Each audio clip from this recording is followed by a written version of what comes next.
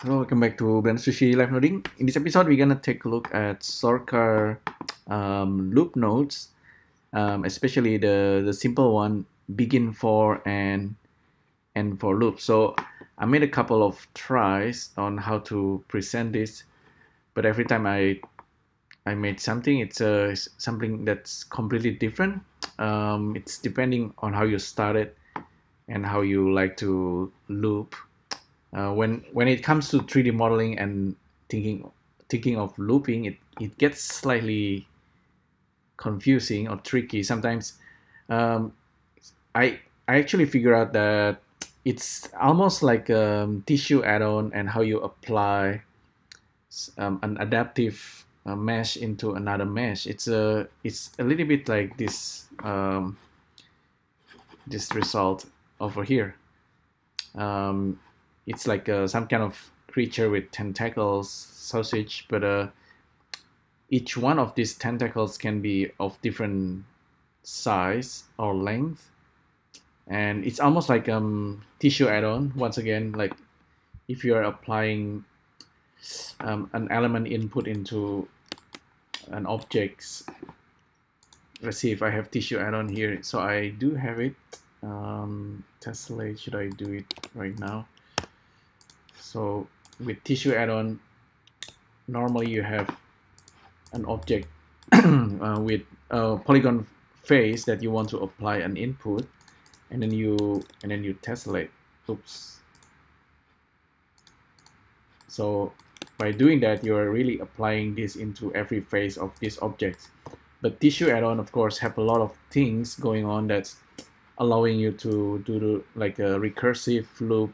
So applying this guy on top of the same one. So it's almost like, so this is what's gonna happen if you're using like a loop using Sorcar. It's a, but anyway, let's try. Let's give it a try. The easiest one to try to start with, maybe start with a plane. But a plane is just a square, so probably you want to try circle, so it's a little bit more interesting later on. So circle with a vertices of 4, it becomes just a simple plane, but you also want to have a face. Let's generate Ngon. It's a file, save. So it's gonna be circle loop, something like that. And with this circle, we want to do just like a simple things like inset and maybe extrude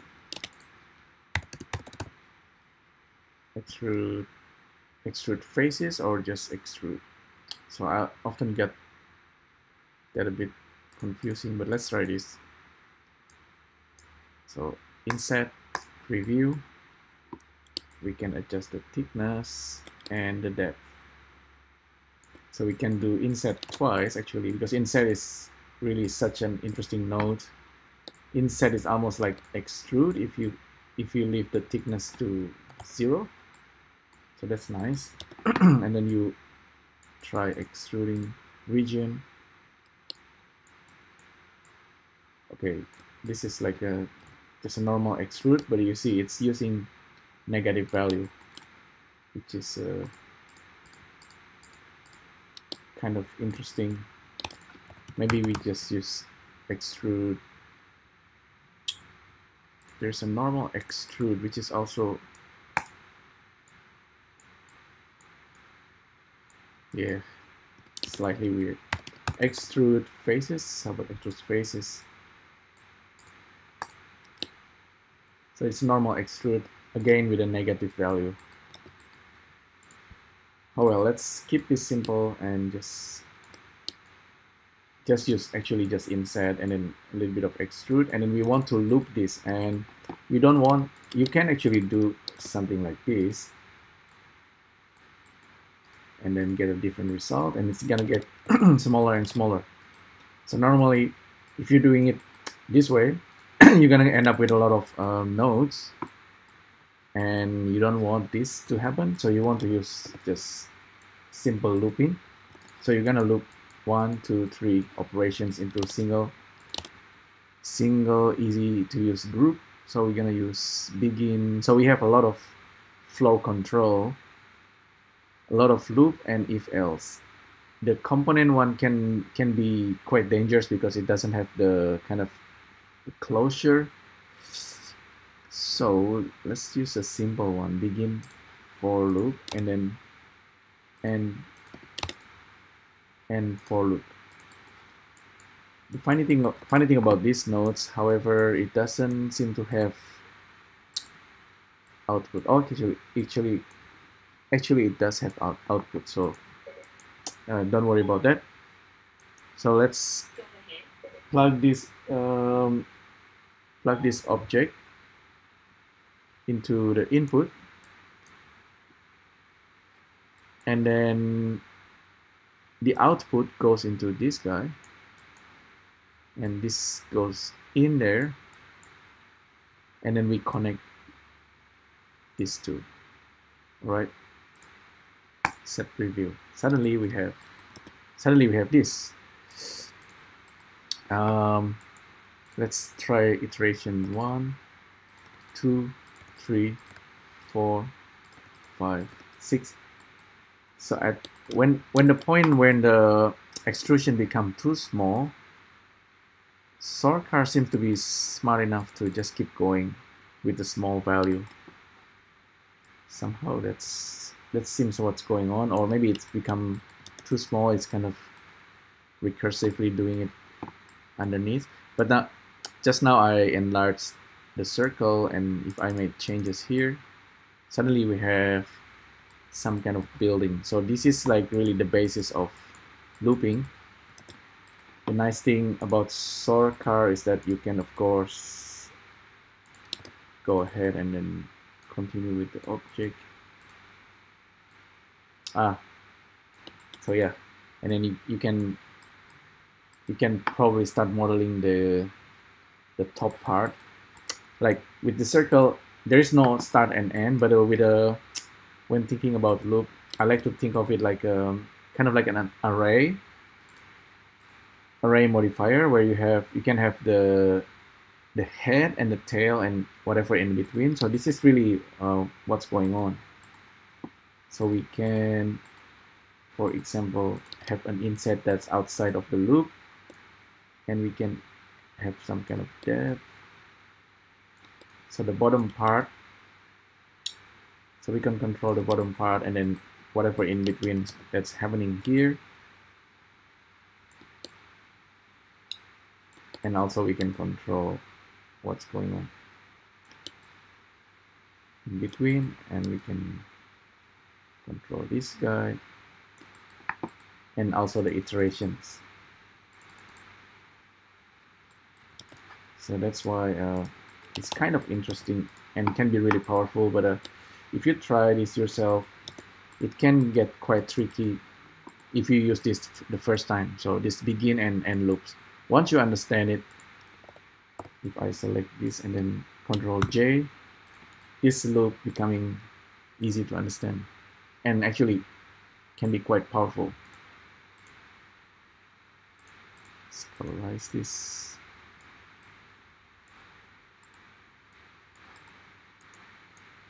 So we start with circle and go on and begin for loop and end for loop. You might notice something over here. There is a counter. There's a counter here. Let me delete the frame. With the counter, you can actually plug this into any of this value, just like that. And this counter goes from whatever, I think start from 0 and then goes up to whatever iterations you have here, 0 to 5 maybe. And then you can use like something like random, for example, random number with the different seed. Turn on the seed, turn on random. So the seed can come from this counter, and this random value will start to generate numbers, and you can then plug this into any of this to get some kind of randomness.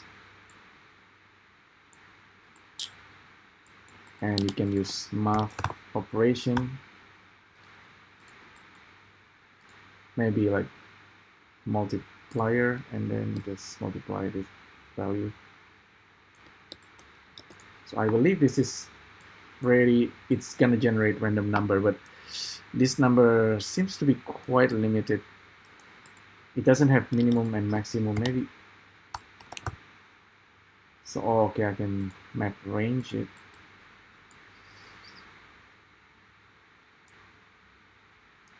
So maybe that's how you do it. So minimum, maximum. I don't know what's the minimum and maximum, but I'm just gonna do it like this. Still like a trial and error. Okay. So I'm guessing this is like kind of random number plugging in there. Let's try over here. Oh, it's failing. So yeah, now it's starting to get more interesting as I play around with the value. We also need to be careful on the actual face orientations. When the value gets wrong, like that's kind of wrong. And with what I'm doing here, of course, with simply with loop and inset and extrude, we can easily get something that's kind of wrong, like that's wrong, because we kind of like a trial and error over here. Yeah, you can go minus value and it's gonna give random value, right? So far so good. We didn't get anything that's too weird. So at this point, you might ask, what if we replace the circle with something else like plane or grid, or even like a sphere? So what's really gonna happen is something like that. So this one is probably overlapping. Oh, it's not. It's looking pretty good. Some mesh seems to be overlapping. I don't know what's going on there. If I display, so it's definitely there's overlapping, which is not a bad thing if you think about it. If you actually just remesh it and then you just want to print it out. Okay. Yeah, this will work. Maybe the better way is to smooth it and see what's actually going on. So apparently there's a lot of extrusion happening on the icosphere. Yeah, it's not a bad surface. It's just unusual because normally you don't do this process visually. Let's try this grid. Okay, grid. Get something that's really bizarre. So we have these objects. So that's the first one.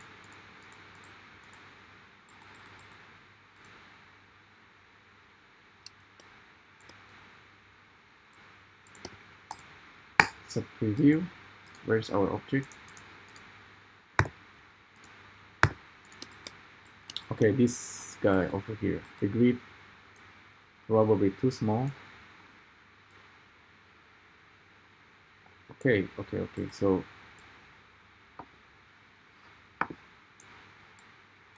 so this is the right way to look at it.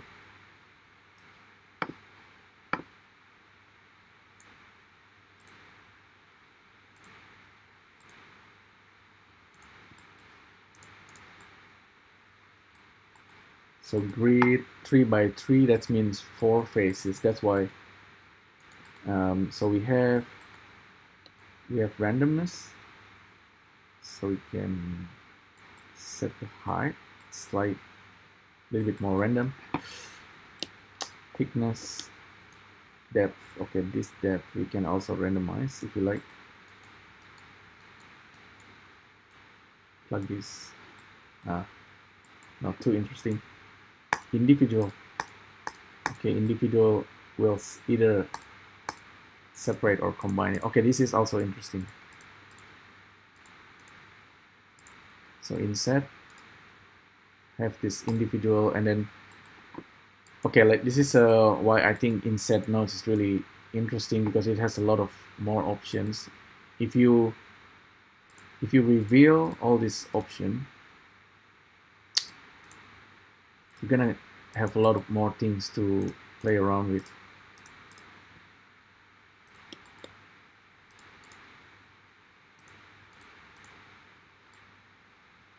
Select inset. Okay, so what if I enable select inset? What happens is that after these operations, the next selections will change. We'll select the actual inset. That's why we get this weird result. This is actually another thing with inset. You can go minus if you enable boundary or outset.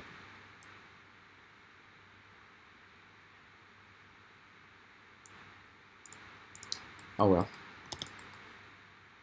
Loop, this is why loop is a bit strange, but I think this is a good example. Somehow I made this.